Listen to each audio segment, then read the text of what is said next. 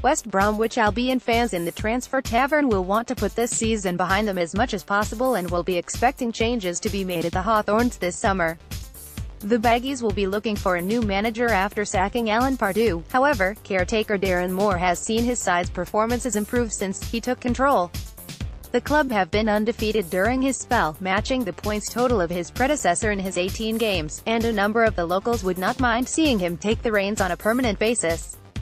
It is believed, though, that there are concerns about keeping him in charge as he still remains a novice, and many at the club believe a 46-game season could be too much of a tough ask for him, with recent reports detailing the next move in their manager search, with 3 men set to be approached.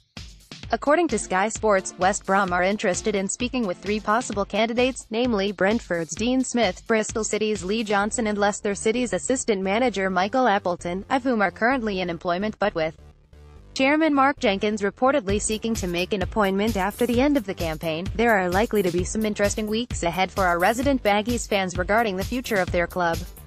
Landlord's verdict: the locals in the tavern will want to see a new manager in charge as soon as possible, with the club expected to go through a number of changes in the summer.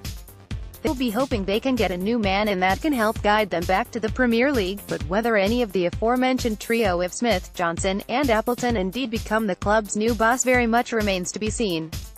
West Brom fans, what do you make of the news? Let us know.